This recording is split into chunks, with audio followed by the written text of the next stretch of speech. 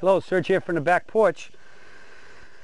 Today I want to discuss, I guess we're still staying on wrist cock, hinging and all that other stuff because it's such an important concept of the golf swing, and unfortunately it's so terribly misunderstood, basically from a standpoint of what's being taught to the majority of folks, and as well as what it really is. And we got a comment from Robert F. And Robert F. says, "We certainly think that all golf instructors should learn Don's golf swing and stop torturing people with movements that the human body isn't meant to be making with great energy." And again, that comes back to what I've been saying about all these differing views about almost any subject you want about the golf swing. There's basically, as I like to say, if we have a street here, I'm over here on this side of the street, and on that side of the street is everybody else.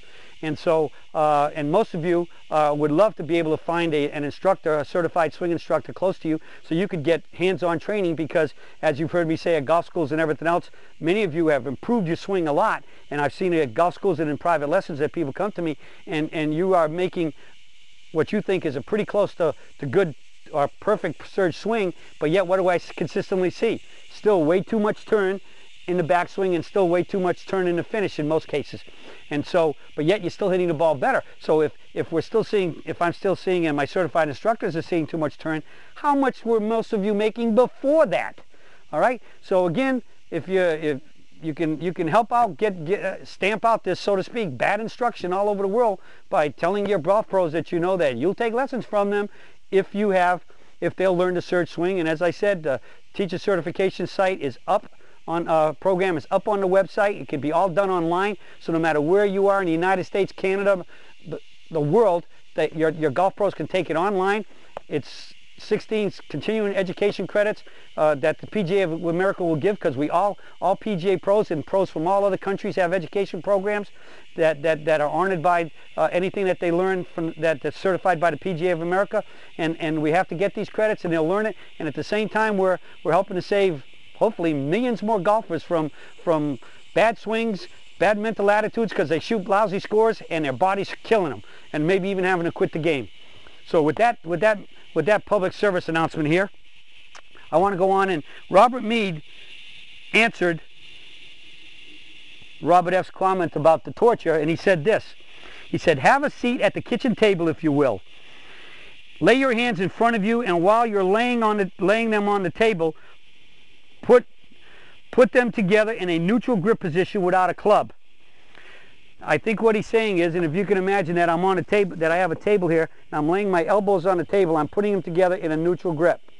All right? Now he's saying, now simply rotate your hands to the right until the back of your right hand is on the table. So you're standing here holding the club, and you're going to rotate, and the back of my right hand is on the table. Okay? Notice how it looks like your wrists are cocked. Now slowly rotate your hand back over to the left until the back of your left hand is on the table. Now notice what's happening here. When you get your left hand on the table, the right arm and hand came off the table, just as this way they came up a little bit. All right? Now that's an over-exaggeration, because why? We're rolling it basically, each hand's rolling completely from up to down.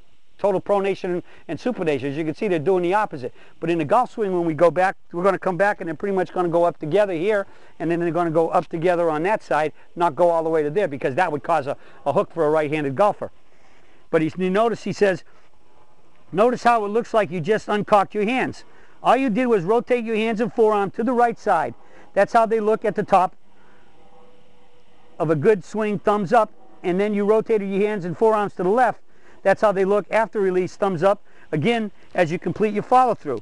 That is how Serge, DJ, and players like Steve Stricker and J.B. Holmes play without wrist cock and still have lots of lag and power release. Right. Again, you can see how it's going there when you do that on a table, but now we change that to the swing, and you can see there's a lot less rotation, because if I rotate it on the table and I went there like that, now you see why people are getting flattened inside, because they're doing what?